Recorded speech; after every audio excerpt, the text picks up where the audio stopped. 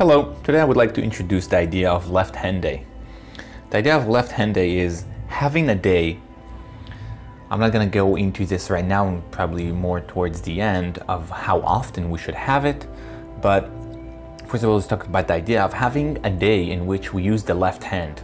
If you're a left-handed person, use the right hand, but using the hand that you're not usually doing task with. And there is few benefits that can come as a result, the way I see it. So the first of all is you can relearn tasks or tweak your task, which means, like, let's take brushing your teeth for example. You're most likely brushing your teeth for years and years probably in the same way. It's very automatic for you. You can think about whatever you want to do while doing it and you don't care about it. And the only way you can actually change some things, or it's actually being conscious every time, or be extremely vigilant about what you're doing, which is less likely to happen because whenever you start brushing your teeth, you usually go into automatic mode. And a very good way of doing that is using your left hand, because you will feel like you're a child all over again. Because, oh, how do I actually brush my teeth with my left hand? It's like learning a task all from start, all from scratch. So that's the first idea of what's the benefit of left hand day. So you can choose any task you want and tweak, change, and understand how to be more efficient and more thorough in a specific task with doing it with the left hand. The next idea is be more mindful. If you care about being mindfulness or being in the present, that will help you to anchor yourself down here in the present, not being all over the place in your head, because that will require you to be present, because you will need your conscious brain to be involved with this task. There is nowhere to run out of it.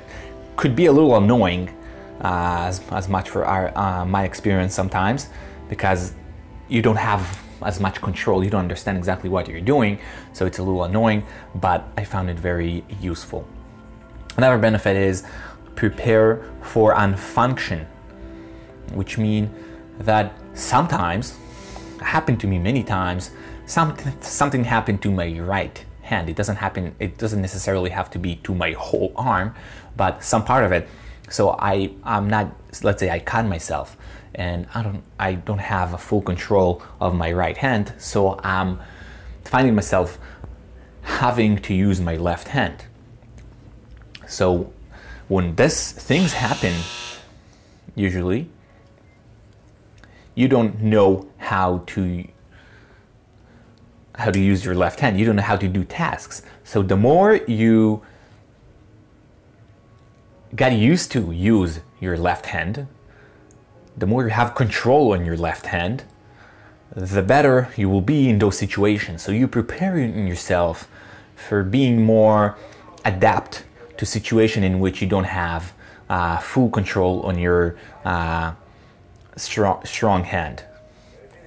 I'll give another idea is developing strength with your left hand. Your left hand is substantially weak than the right hand for the reasons. It doesn't matter even if you lift weights.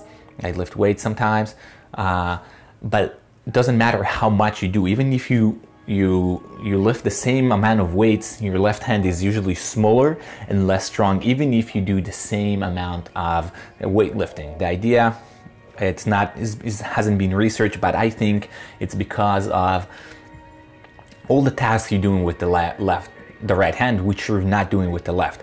There is many things, many little tasks and movements that you're doing with the right hand because that's the dominant hand, which you're not doing with the left.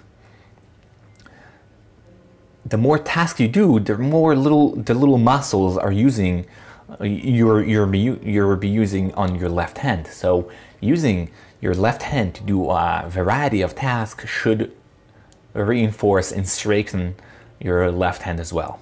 The last idea, and that one could be more controversial, is developing the right brain, the right side of the brain, which is controlling on the left hand.